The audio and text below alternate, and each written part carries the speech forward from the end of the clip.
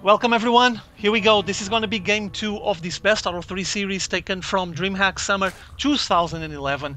Again, a clash between these two epic European players, both of them tremendous Eastern Europe forces. And well, we're going to have spawning on this bottom right position here on Crevasse, mTwDIMAGA, member of Team Mortal Teamwork, Ukrainian player, one of the finest Zerg players currently playing this game in my modest opinion.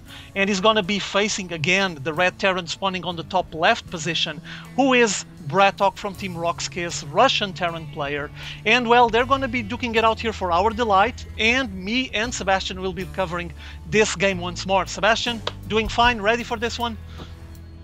Indeed, I am very happy to give this match the Hydrastian touch, because DIMAGA and BratOk are true heroes of mine, and they can really bring the house down and bring the awesomeness up when it comes to StarCraft 2. This was of course taken from the DreamHack Summer 2011, the qualifying stages, and even though I was there, I missed this game, and I'm so happy to be here casting it with you and just seeing this beautiful strategic maneuvers unfolding in front of our eyes. This is of course GSL Crevasse, a very big map, and that lends itself to the macro games that we all love and see. It's simply because of the distance and all the resources on the map, we get to see players go further into the game more often, and they have the opportunity and the capacity to really do whatever they want. Right now BratOk is walling off his ramp, whereas DIMAGA goes for his first expansion at the safe expansion, which has fewer mineral fields, but on this version of the map a rich Vespene geyser from where you harvest 6 pieces of gas instead of 4 every time. Exactly. And what do you think DIMAGA has up his sleeve, considering what we saw last game? Well, everyone's seen the previous match. It was a very fast blow by BratOk. He just went there and completely smashed DIMAGA in, and now DIMAGA feels the responsibility, he's feeling the weight on his shoulders. He needs to win this game or the series will be over. This is a very big map, as you mentioned. We do see that DIMAGA went for that hatch first on the back of his base, on this well-protected base. Keep in mind that due to the player's positioning, it's actually not as well protected as it could be. We might be witnessing some drops going on here from BratOk straight into this natural expo hidden on the back of the main base from DIMAGA. It's quite favorable, that positioning there on the back. But still, we do see DIMAGA expanding and going for a bit of economy game. Also, this rich Vespene geyser here on the back is very important. I already seen several players going straight and grab that one instead of picking up any of the other 2 that are available on your main base. And DIMAGA is going the exact same way, doing the exact same thing. An SCV from BratOk is just taking a sneak peek here. He won't be living for much longer, as you might imagine. The Zerglings are finally out, and being the map this big, it might be beneficial for DIMAGA. He will be able to notice when his opponent's going to start pushing or moving towards his way, as long as he keeps his scouting rolling, of course. Indeed. And it remains to be seen exactly what these players will do next, but they're both going for a quick economy, since it's fairly safe to do so behind that wall in on the ramp. We see now how BratOk BratOk is following up on DIMAGA's early economy attempts by an expansion of his own while building 2 barracks. But dwelling a little bit on that rich Vespene geyser and the safe-ish back expansion, I spoke somewhat with pro gamers at DreamHack when we were watching games here on Crevasse, whether they felt that the rich Vespene geyser, where you can harvest more gas quickly in the early game, if that really has impacted their builds as they tailor builds to this map. And they said that not really. Now I see 2 Marines shooting down on an Overlord, and I do think they will get at least 1 Overlord killed here, so that's first blood for BratOk. Even though he has 3 Queens moving out, so they will exchange that blood for some of BratOk's. But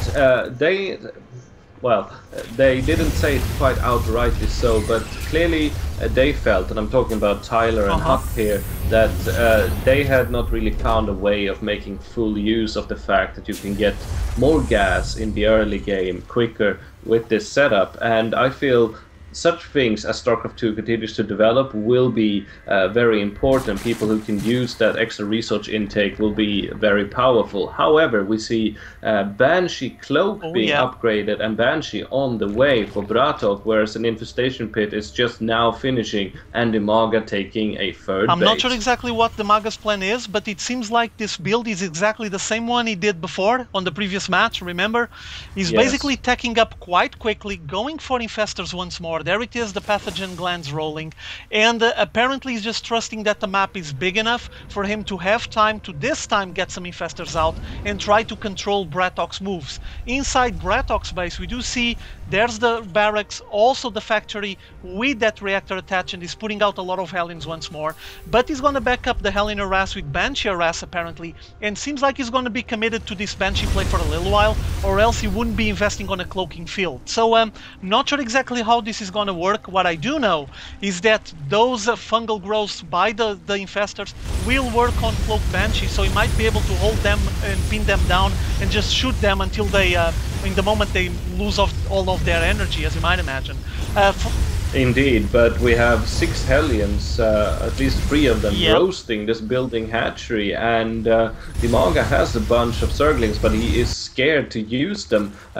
This could be, again, similar to last game, Hydra, where BratOk just managed to stomp DIMAGA, but of course this is a much wider map, much longer supply route, and now we see the Hellions momentarily backing off. It's a game of back and forth, and now we got Infestors with fungal growth out, and as you said, they can be used against Banshees, they can pin Hellions down very easily. Yeah, and we do see that the reaction by DIMAGA, this Banshee just showed up on his main base, he's starting to get some Spore Crawlers out, he wants to have some static defenses here, obviously they're going to be required. There it is, now arriving with an Overseer, several of those Infestors just doing a fungal growth and infested Terrans, and they'll be able to shoot down that Banshee, so very well defended there by DIMAGA, but he has a second one on his natural expo, which will force him to run back and forth with these Infestors, and obviously Infestors don't have infinite energy, so this might be troublesome for DIMAGA.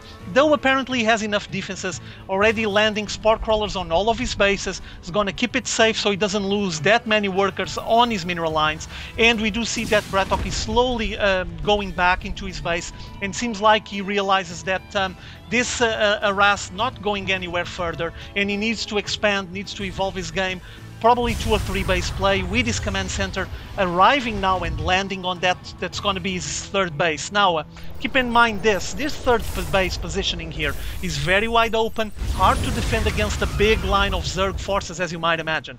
BratOk is aware of that. He's already transitioning into siege tanks. He's probably going to establish some nice defensive positions here so he can defend the place. But what I'm looking is that DIMAGA is just working fine out of his 3 bases. He's trying to saturate his third with a lot of drones going on there, and now getting an Hydralist then. So interesting build here. It's going to be something like Infestor Hydralist Zergling, something that you don't see every day. Let's see the results against a Terran player. Indeed, this is why we love DIMAGA, and indeed BratOk, because he will fight to death and possibly win against this very unorthodox opening. But still, you have to say that DIMAGA came out ahead of that early game exchange, because those 6 Hellions, they did almost no damage and no economic damage, and the Banshee did very little such.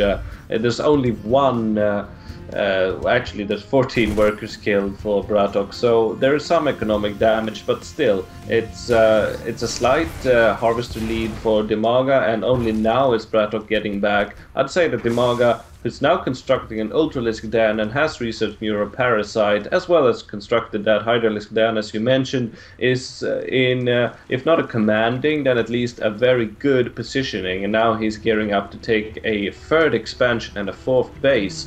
This is crazy, but I like it. It's good crazy. Yeah, well, he's already on Hive Tech, so we try to tech up really fast, and he's going for Ultralisks. It's not one of the most beloved units from the Zerg player, as you know. People complain about them being too weak, but seems like DIMAGA has a plan here to counter BratOk. I'm not exactly sure what. What I do know is that he has a lot of anti-air units at the moment. Infestors with Hydralists and Zerglings are a very solid composition against air units, but he needs to be aware of the fact that all of them are quite fragile. So he needs to be careful here. Depends on the unit composition he's going to go for. I'm assuming that those Ultralisks will be used on the front line as tanks to soak up the damage that these Hydralisks and the Infestors cannot. He cannot afford them to take that damage, or else they're going to be lost way too fast. And meanwhile, we do see BratOk just landing with two drops at the same time, one on the main base, another one on the natural exfil. A multi-pronged assault, trying to focus fire on that middle line and the buildings around it. But now with the Infestor showing up and fungal growth, this is not going to be good. But at the same time, we see BratOk advancing into the fourth base from DIMAGA, and he has quite a solid unit composition here. Fairly standard for Terran, a lot of Marines backed up by a lot of siege tanks, and they're just slowly blasting away at what was supposed to be the fourth base from DIMAGA, but doesn't seem like it's going to last long. Huh, Sebastian, what do you think? Well, as you said, Hydra, this is a fairly standard approach for a Terran player. Now taking down the fourth base of DIMAGA, destroying it before it had the possibility to give any economic reward to DIMAGA, whereas we see a very unorthodox unit composition here from our Zerg player, and now he's clashing.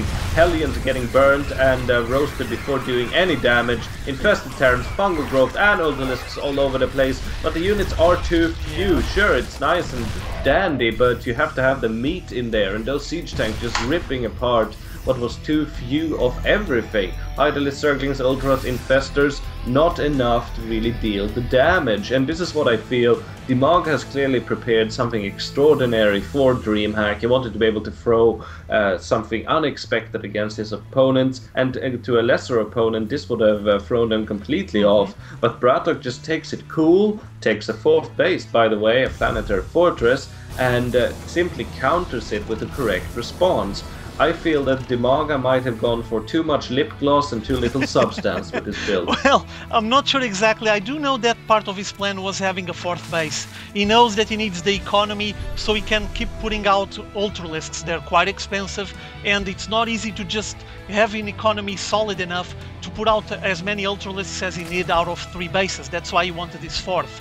Meanwhile, here on BratOk's side, he went for a very good decision. Planetary fortress on this very open area, very hard to defend, so the fortress will be able to defend itself when he decides to make a solid push. And we can see on the main base from BratOk that he's going very heavy on the bio play. He's getting even more racks, so soon enough he's going to be playing out of what, 5, 6, 7, 8, 9 racks, which is really heavy. And at the same time we have a push from DIMAGA going straight into that main line of defense from BratOk, with a lot of those Ultralisks trying to slice down the bio forces from BratOk. They already chewed through the siege tanks, but now they're going to meet up with the planetary fortress, bio forces and siege tanks, and this is not going to be good. These Ultralisks are solid units, yes, but not as good to resist this kind of army composition by BratOk and the amount of quantity.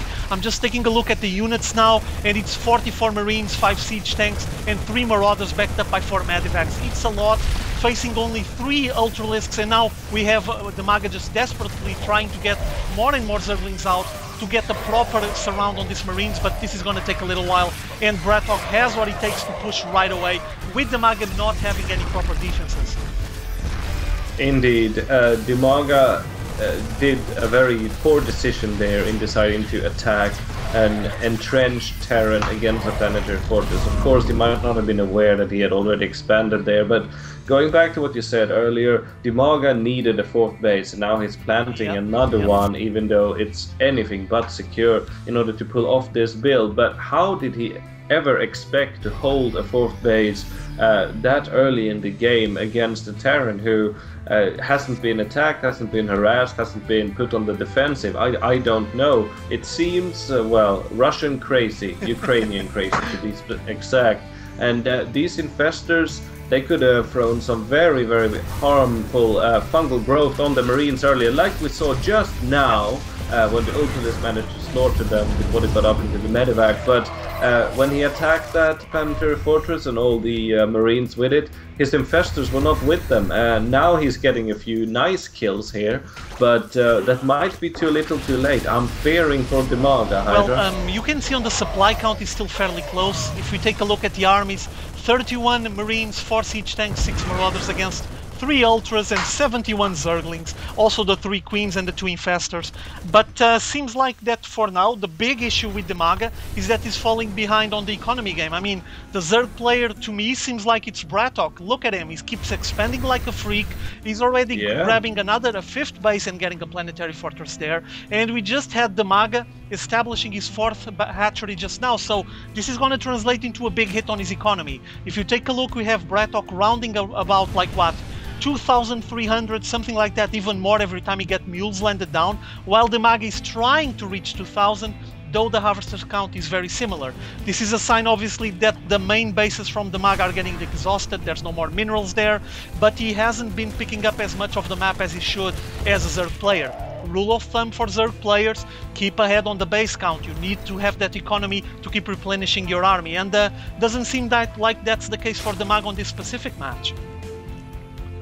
No, BratOk knows that rule too, and he simply knows that the best way to counter an out-expanding Zerg is to out-expand him yourself and then force him to attack into your superiorly defended positions with planetary fortresses, or simply expand to too many locations that cannot possibly be held. So right now BratOk is truly commanding this match. He is the one that decides where the battle will ensue, and it seems like we're getting close to that just now. 1 Ultralisk going ahead, 1,000,000 Zerglings, and now we're bravely retreating because that was a bad idea. And we have 3 Terran infantry and 1 weapons upgrade on the vehicles, and just for good measures upgrading ship weapons as well, should there come in broodlords from the skies. BratOk is playing beautifully. Yeah, Hydra. he's being very effective. Seems like he might be planning ahead to reinforce his air army. He's landing a couple of starports on the back of his base. But the upgrades, it was what I wanted to comment. I mean, we have the 3-3 Bio Ball here, backed up by those siege tanks, against the 5-3 Ultralisks, if I'm not mistaken, and 3-3 Zerglings. And we do see here DIMAGA again trying to throw all of his units against this huge Terran force, but it's just not enough, and he cannot leave these Infestors on the front line. That last-ditch effort by DIMAGA doesn't seem to be enough. Though he's attempting to expand all the way up north, he got intercepted, BratOk just landing there, focusing the fire on that hatchery and trying to destroy it before DIMAGA is able to stabilize the economy, and now going for the second one. So DIMAGA making a desperate attempt to expand fast here, so he had a way of getting a lot of units produced quite fast and also pay for those big expensive Ultralisks, but doesn't seem like he's going to be lucky. We do have BratOk again advancing to the middle of the map. He's reaching the creep now, and seems like he has what it takes to replenish his army faster than DIMAGA. Indeed, and DIMAGA simply starved himself. Now another battle going down, and it seems like the Zerg will this time actually take down those Terran forces that were left on their own, so to speak. But at the same time, the 4th base of DIMAGA is being decimated here by the drop forces from BratOk. But DIMAGA starved himself on this expensive build. He had so many units that required so much resources, and he simply couldn't hold the necessary expansions. And now we see his last remaining forces slowly dwindle, and there comes a GG. Yeah, well, I think his plan was based on the fact that he would be able to grab 4 bases fairly quick and just put out units out of 4 bases, and the moment that he wasn't able to secure that 4th base, BratOk was just ahead and had the game on his hand. Though DIMAGA tried to recover that 4th base, and he did so later on, it might be too late, because BratOk didn't stop on 2 or 3 bases. He kept expanding more and more and got to the point where he's playing out of 5 bases, trying to get that economy rolling with the mules for the Terran player. He's even able to boost it just occasionally to get more and more units out, and well, the final result is just this massive destruction that we witness here on the DIMAGA side. DIMAGA didn't have what it takes, and those Ultralisks didn't prove as the useful unit, as the key unit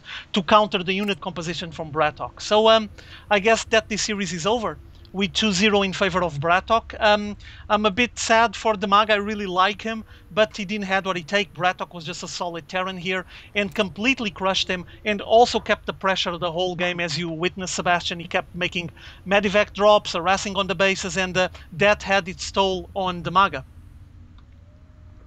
It was a superior win by BratOk, but at the same time, DIMAGA were it's so crazy that he knew that he was taking a huge risk with both these games. He could have played a more orthodox style and maybe had more of a fighting chance, but he put it all on one card and it didn't pay off. It was crazy good, but too crazy. Well, game is done, series is done. I'm gonna check other series from DreamHack, probably from some other events that have been going on as well. Gonna pick some interesting ones. Hope you guys enjoyed this series. See you all later.